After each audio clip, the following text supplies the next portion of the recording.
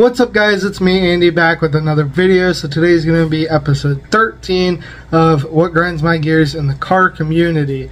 So this is going to be for the guy that as soon as he parks at a car show, he has to blow his train horn, interrupting whatever is going on in the show. It's not so much that I don't like it, I don't really care for it, but you're just kind of being rude because more than likely people are trying to discuss something about vehicles or photos or videoing something or whatever the case may be.